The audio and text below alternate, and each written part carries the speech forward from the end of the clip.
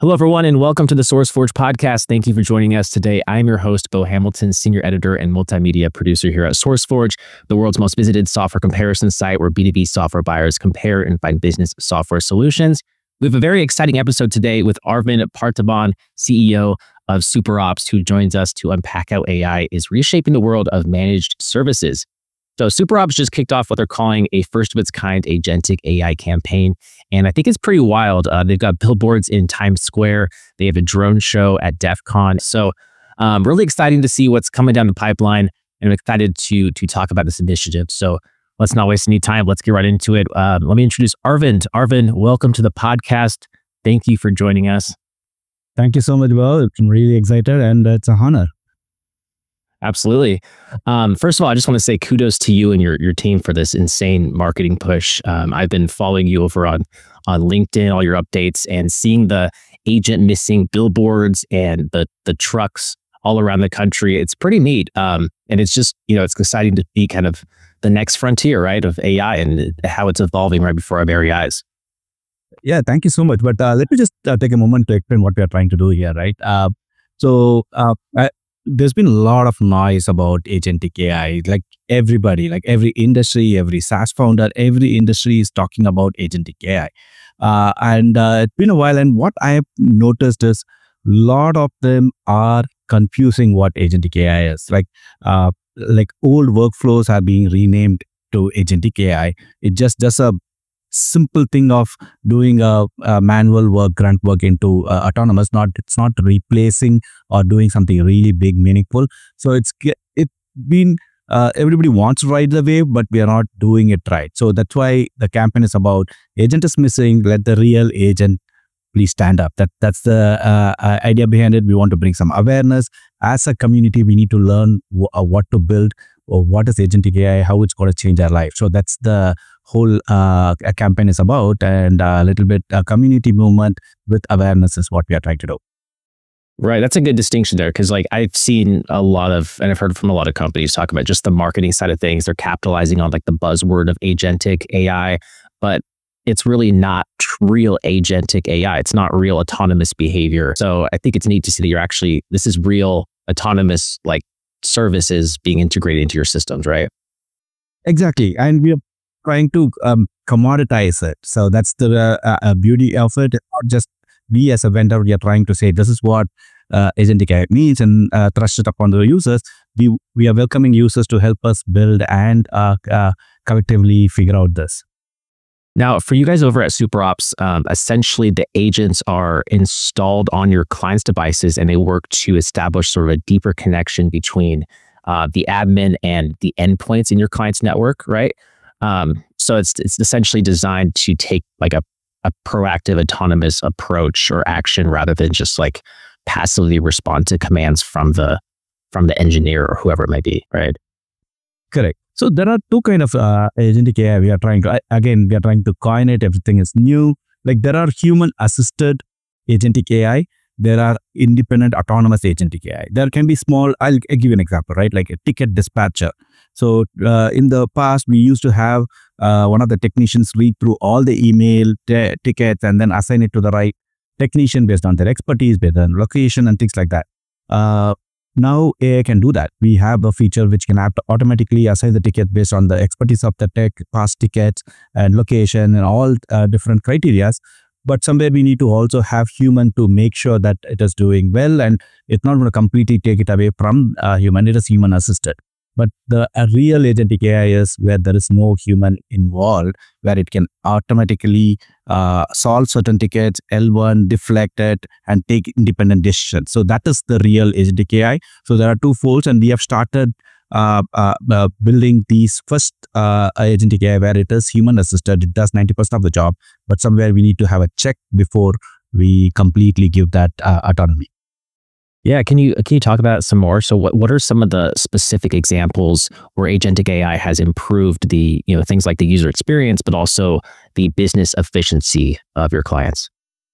Yeah, so let's take knowledge base for example, right? It requires a lot of tickets, and properly documented solutions.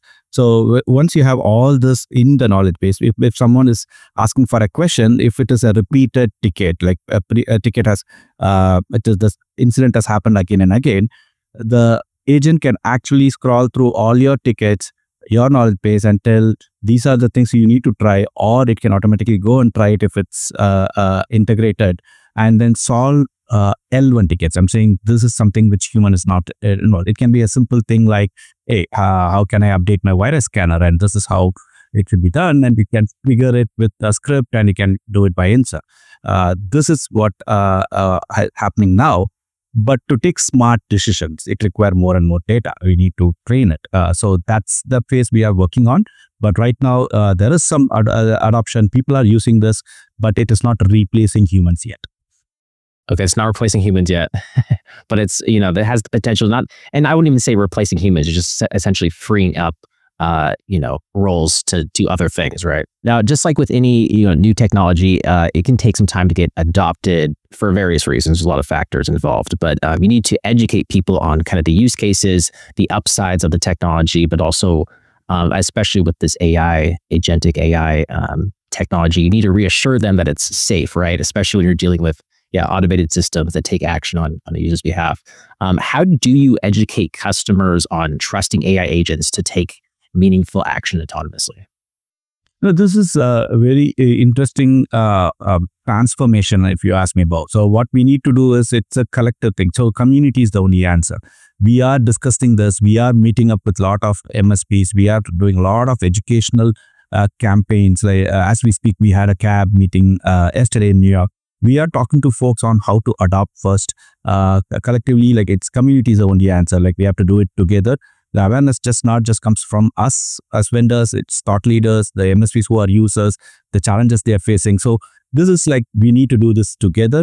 And there's a lot of noise about it, but it's about being transparent and having the clarity of what we are doing, right? Like, we can get carried away assuming a lot of things, but it is very important to have a very, very close feedback loop with the customers on what we are trying to solve. End of the day, it's everything boils down to how can we make it faster, better, and cheaper, right? Like, how can the MSP business be efficient? So if it's solving that, I think we have a win.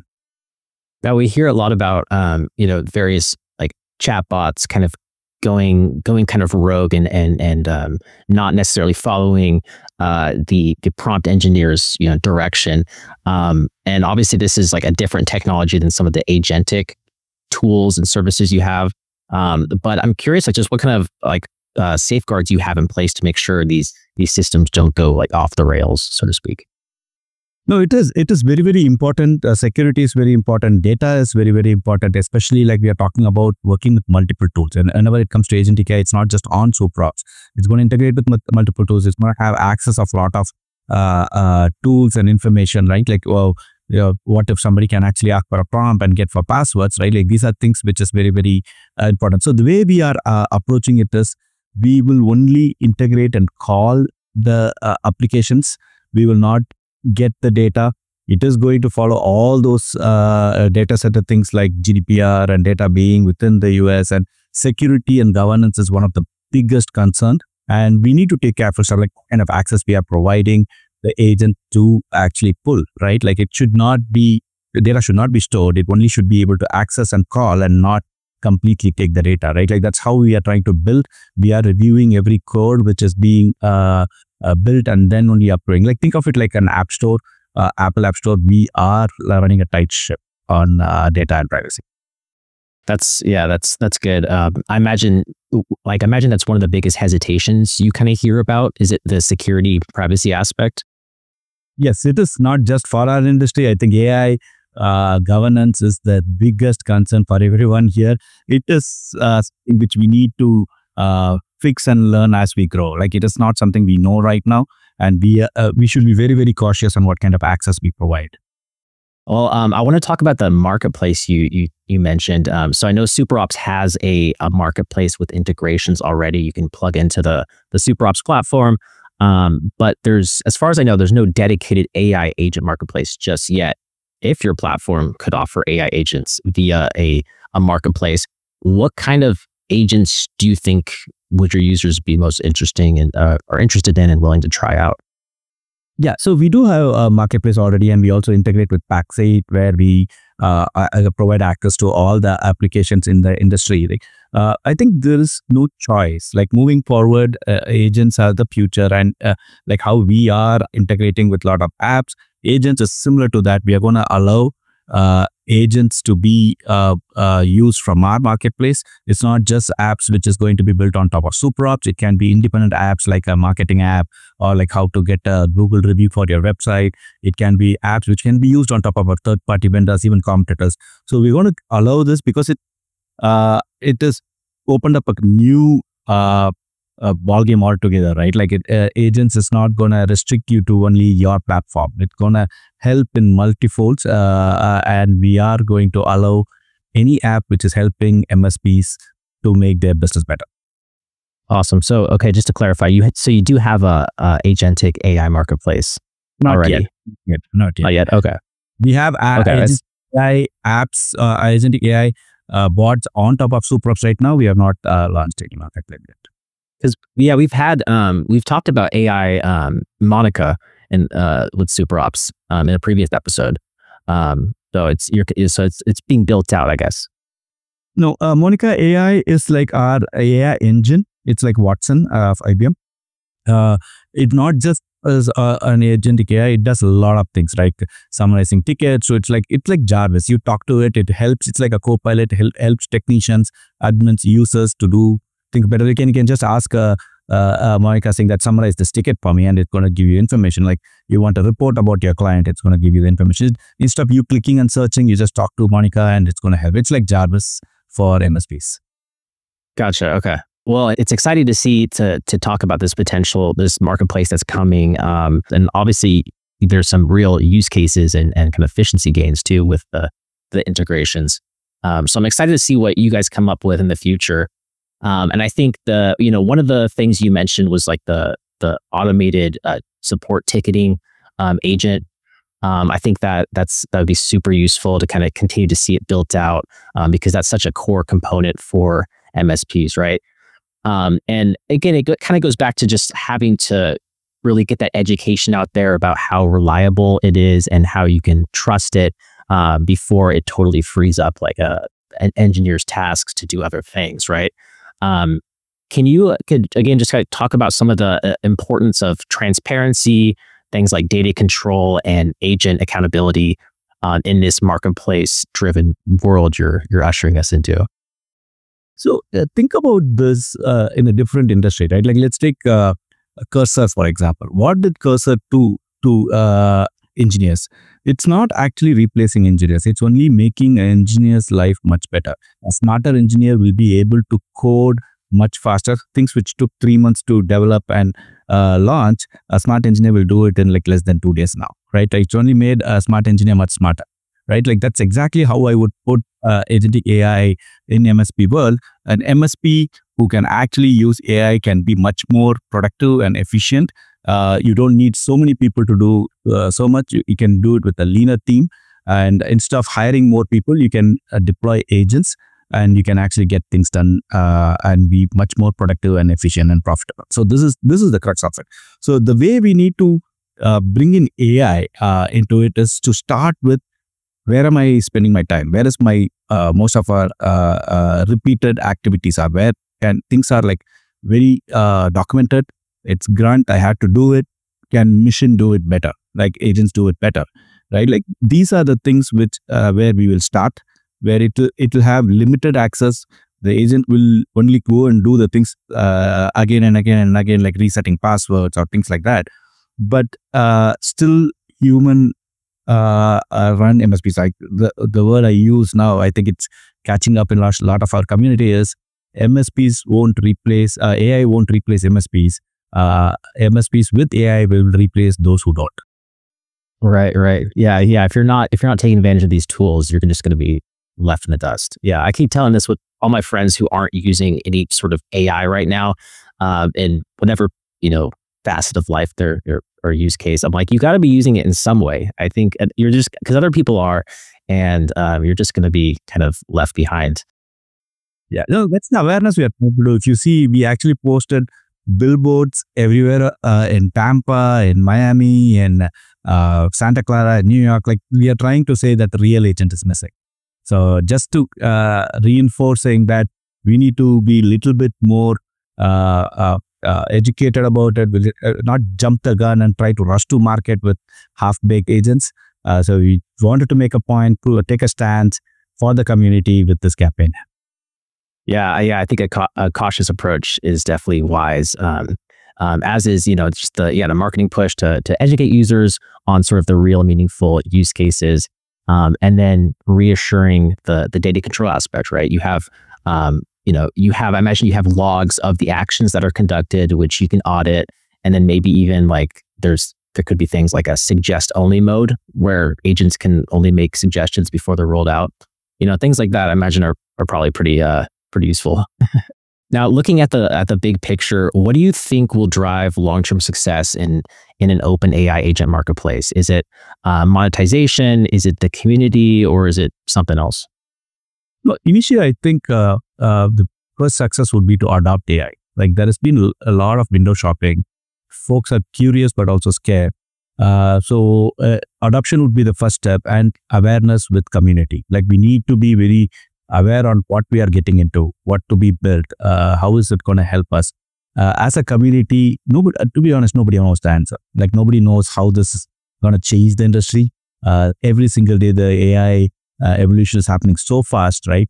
We as a community should have a place where we need to discuss, decide how to transform, how to use AI. And my answer would be community-driven AI adoption would be the future.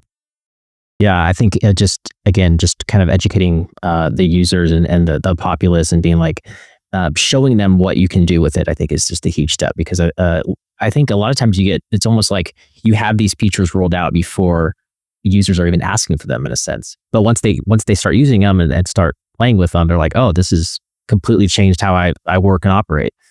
So yeah, I think that's very true. Correct. And also the industry is so little fragmented. When I say fragmented, we are used to do certain things 30, 40 years. Like we're talking about an age-old industry. It's been there for almost 40 years now. And change is not an easy thing. There is a human element involved where we getting used to the new way of doing things is something which will take time. Well, again, cautious rollout. And I think, I think you guys are on the right path, and you have a good, kind of timeline with how you're approaching this. And again, I'm just excited to see what's coming, and I'm even kind of more bullish on agentic AI after this conversation. So thank you for that. Now, for those interested in learning more about this campaign, or maybe they want to get in touch with you and your team, where should they go? Where should you send them? No, it's superops.com/agent. We have all the details. For lucky few folks, we are going to take them to Vegas for the huge unveil of this campaign on August 8th. So we just launched a teaser and wait up for DEF CON on August 8th and join this initiative, and you might be lucky to get to Vegas and watch this in live. Awesome. All right, superops.com/agent.